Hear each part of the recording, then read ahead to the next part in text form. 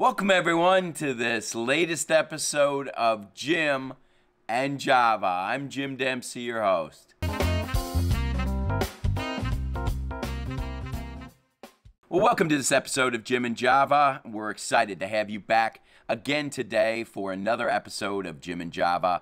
Jim and Java is a part of the Development Effectiveness Strategies channel, and we're excited to have you. We would love for you to join us as part of this growing community of nonprofit leaders who are trying to increase their income and reach the goal of becoming fully funded. And we'd love to have you as a subscriber. If you enjoy this video, please click on the link below and make sure that you also hit the subscribe button. And to get notifications of future videos, be sure to click on the bell to do so. If you need to reach us, you can reach me at developmenteffectivenessm@gmail.com, and you can also reach out with questions at DevFstrats and the hashtag Jim and Java on Twitter, or also send me messages on Instagram at Dev Effectiveness Strategies. And let's jump right into our first set of questions. Our first question is from Dawn in Dallas, Texas. And Dawn asks, with the resurgence of COVID and the Delta variant, what are your recommendations for a fall event and possibly a spring event? Well, this has been quite a wild ride for the last 18 months or more, and just as we were just hoping and seeming that we were going to be over with, it just seems like things are just going to continue on a little bit longer, which makes our role of event planning a little bit more difficult. And it just means that we're going to have to be ready to change, flex at a moment's notice. In fact, the term that we used a lot last year was pivot, and I would say that that term, at least for a little while, isn't going to go away. And so as much as I was ready to get back to normal, it doesn't look like it's going to happen that way. And from the standpoint of, there's probably just a couple things that most of you are probably thinking about, and that really would have to deal with, do we do a live or do we do a virtual event? And I really have to keep going back to my strong beliefs, my feelings, the things that I have strongly believed for, especially the last 6 months, was that our audience, those individuals who are either current donors or potential donors, those individuals a year ago in March and April and May, those individuals who were locked down were excited to watch virtual events, and they didn't have a lot to do and were excited to even have an opportunity to see what's going on with an organization virtually. But as we saw happen moving into the fall of 2020 and the spring of 2021, we started to see what I refer to as YouTube and Zoom fatigue. And I would have to say that most of the individuals, in fact, almost 100% of the partners, the donors that I have talked with, would all say that they're still in the same position, that they are YouTubed and Zoomed out.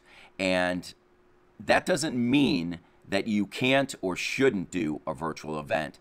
I would have to say that a virtual event may be, at this point in time, better than not doing anything at all. What I would have to say is, and that's changed a little bit, because there is still a lot of work involved with a virtual event. And the amount, the number of viewers on a live broadcast and the number of views has decreased significantly, and the amount of money that's given on these virtual events has decreased. And there's a point where you really need to weigh the cost-benefit analysis. You need to see, with all the work involved in doing a virtual event, is it really worthwhile to do something virtually to get very little return? In fact, it may actually be more discouraging than encouraging. And so I think you really need to weigh that. My recommendation is still press on to do something smaller. What we found in the spring was that a smaller gatherings actually did significantly better, because what happened was the most committed, the best partners or donors to your organization were the ones who actually made it out and they came to that event. And if you are one of those organizations that utilize the model that I recommend, which is not to charge for your event, that meant less cost for meals, and that meant that you had more money for your net income. So what we found in the spring of 2021 was that we actually netted more money because we may have had fewer people, but those individuals gave significantly, they were ready, they were prepared to give, and your expenses were less because you had to pay for less meals and there were less costs. Yes, there are fixed costs that are going to be there no matter what. In most cases, probably audiovisual is one of those fixed costs that are out there, but in most cases, your costs are probably going to be down. So my recommendation still is to press forward, but consider a smaller version of that. Now, people ask me, well, what about all the restrictions?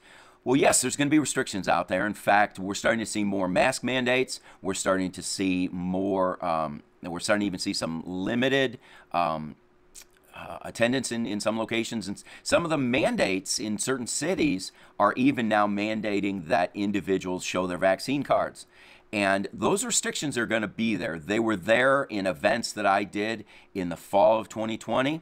They were there in the events that I did in the spring of 2021, and it looks like, as much as I hope they weren't going to be, they're going to be there again in fall of 2021. So if it means that you have people wear masks from their car or wherever to registration during a reception, if there is a reception, they wear their masks to their table. In most cases, most venues, even the government health regulations, are allowing individuals to take their masks off to eat. Now, what is still undetermined and really goes by on a case-by-case basis based on the government is, will they be required to continue to wear their mask after they're done eating for the rest of the program? It would be nice if they didn't have to wear their mask, but if it means the difference between doing an event or not doing an event, I think having your event where people are watching masks are not that bad. I did an event in Kansas City in the spring of 2021 where everyone in the entire room wore a mask for the entire program, except for when an individual, either MC or the program participant, was going to speak up front, and that allowed them to take their mask off for that so that we could hear the presentation. So those restrictions, as difficult as they were in 2020, have seemed to be, we've gotten used to them. Let's put it that way. It would not be, of course, our preference to have to wear masks all the way through, but to at least have a gathering where people are together, they can have conversations around tables, and they can hear the presentation and have an opportunity to give.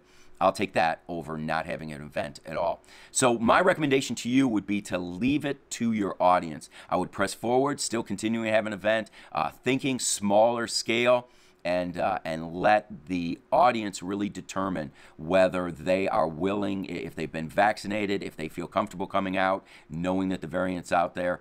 You're always going to have people that are going to be 100% opposed to having an event or going to an event, but you will have a good number of people that will want to be part of that.